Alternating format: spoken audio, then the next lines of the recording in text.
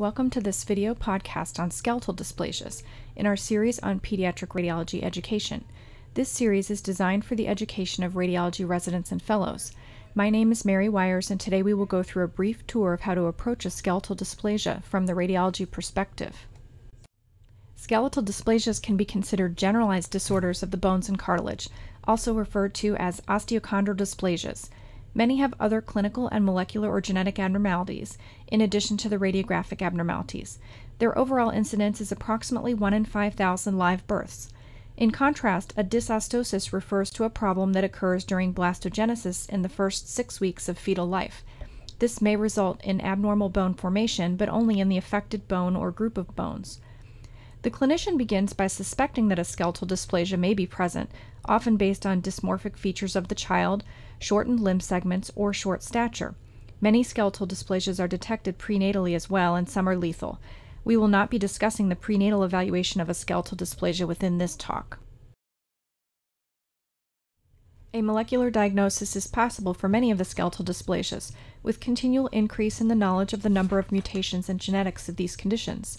Based on the nosology and classification of genetic skeletal disorders, published by the American Journal of Medical Genetics, there are 436 skeletal dysplasias, which they have categorized into groups, based on the genetics as well as the phenotypic abnormalities. Here are a couple of examples. Mutations in the fibroblast growth factor receptor 3 gene, or FGFR3, may lead to achondroplasia, the most common non-lethal skeletal dysplasia, or others of varying different clinical severity, including hypochondroplasia and thanatophoric dysplasia. Mutations in the gene for type 2 collagen may lead to some forms of achondrogenesis, hypochondrogenesis, and spondyloepiphyseal dysplasia congenita. The multiple epiphyseal dysplasia and pseudoachondroplasia group is also very common. While pseudoachondroplasia results from a mutation in the COMP gene, MED has multiple types, with many different genetic mutations which have been described in addition to the COMP gene. The standard workup of a skeletal dysplasia is performed from a radiographic skeletal survey. This includes AP and lateral skull x-rays, AP and lateral torso to include the spine and chest wall, AP view of the pelvis, and AP view of the extremities. In a neonate, each extremity may be evaluated on a single radiograph, but in an older child, the upper and lower portions of each extremity should be imaged separately.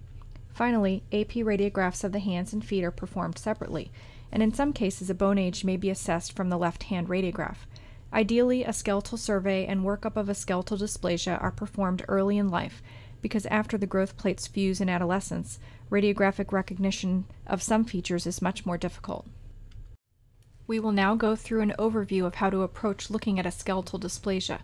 It's easy to feel overwhelmed when you're looking at a skeletal survey because of the number of images involved and a feeling that it's going to be something difficult that you've never seen before.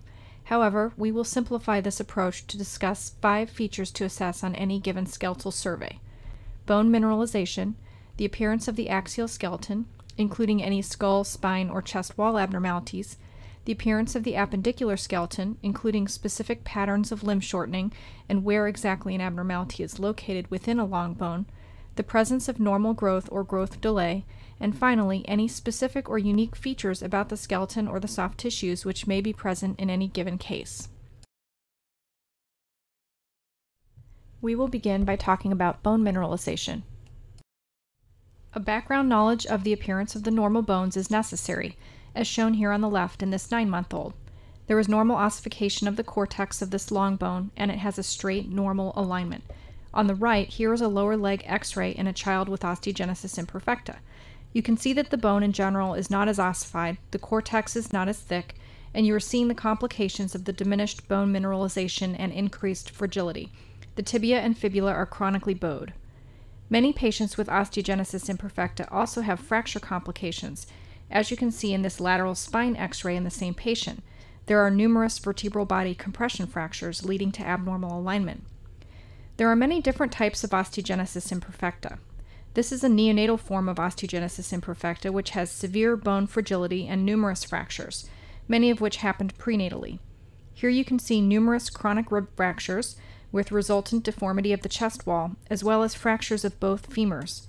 The numerous chronic fractures and subsequent incomplete healing and refracturing leads to what has been described as an accordion appearance of the long bones.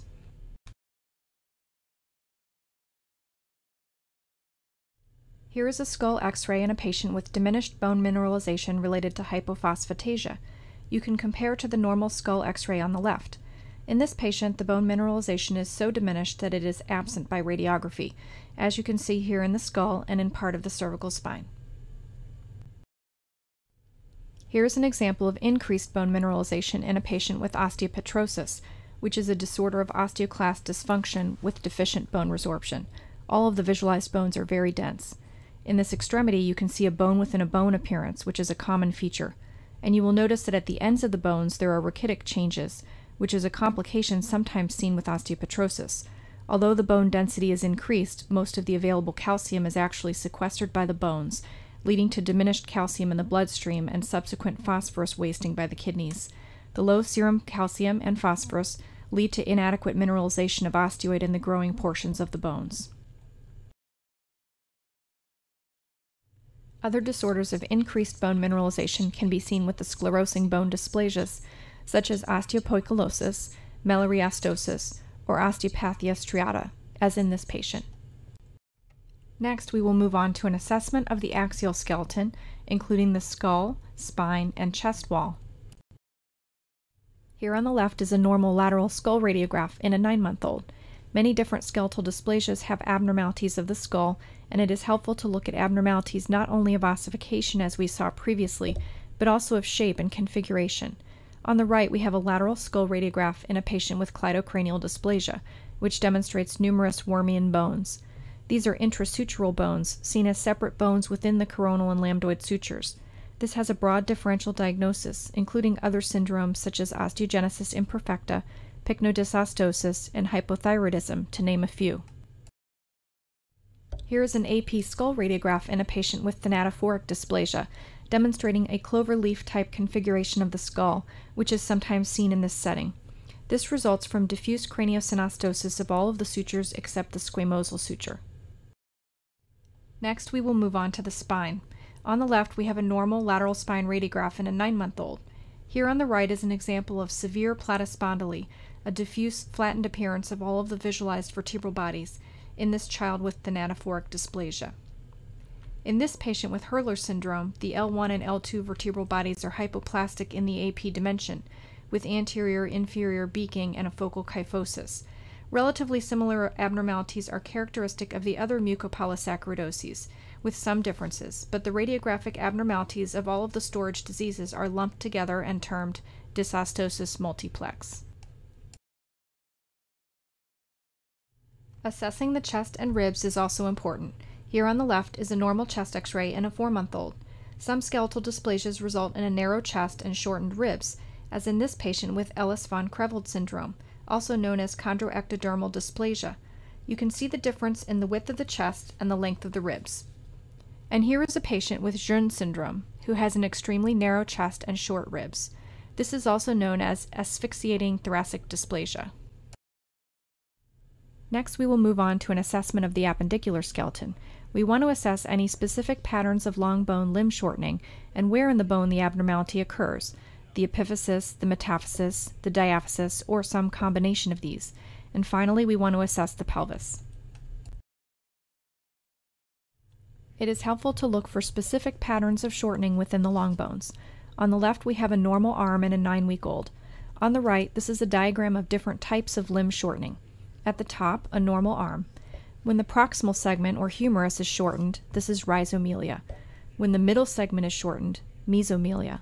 And when the distal segment is shortened, acromelia. Finally, when the entire limb is shortened, micromelia. Here is an example of rhizomelic shortening in this child with chondrodysplasia punctata. The humerus, or the proximal segment, is very shortened compared to the more distal segments. Within any given long bone, we want to take a careful look at the growing ends of the bones. Are the epiphyses and metaphyses normal, as in this child on the left? In this child on the right with chondrodysplasia punctata, we see stippling or multiple tiny punctate dots in place of the normal epiphysis. Here is an example of a metaphyseal abnormality. This patient has pseudoachondroplasia, with widening and flaring of the metaphyses of the distal radius and ulna, as well as in the hand. And finally, here is a patient with a diaphyseal abnormality. There is marked cortical thickening in the diaphysis of this patient with progressive diaphyseal dysplasia. When assessing the pelvis, look at the overall shape and morphology of the pelvis as well as the appearance of the hips and femoral epiphyses. Here on the left is a normal pelvic x-ray in a 10-week-old child. On the right, we have a child with achondroplasia.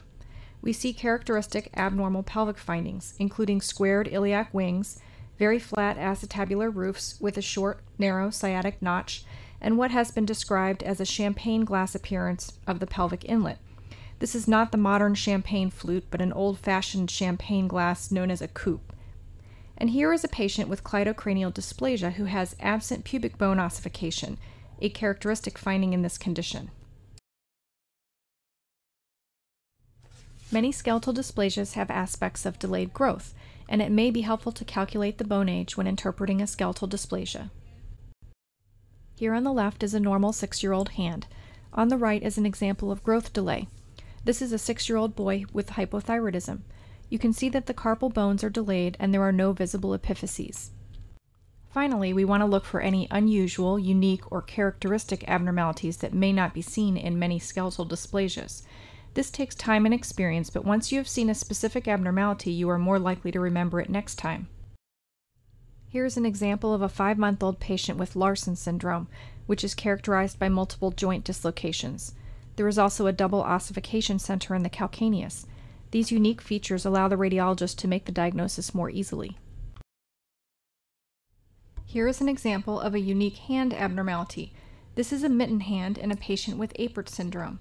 There is both soft tissue and osseous syndactyly, so that the hand resembles a mitten. Syndactyly may be seen in other syndromes, but the extreme example here is characteristic of Apert syndrome. Here are 2 helpful resources when you are reading a skeletal dysplasia case. The first is Tabey and Lockman's classic textbook on the radiology of syndromes and skeletal dysplasias. And here on the right is a link to a very helpful digital atlas that is available for free from the pediatric radiologists at Seattle Children's Hospital. It includes different age patients with some of the more common skeletal dysplasias, and also includes normal x-rays of patients of similar ages for comparison. Thanks for listening, and I hope you now have a better basic understanding of the approach to a skeletal dysplasia.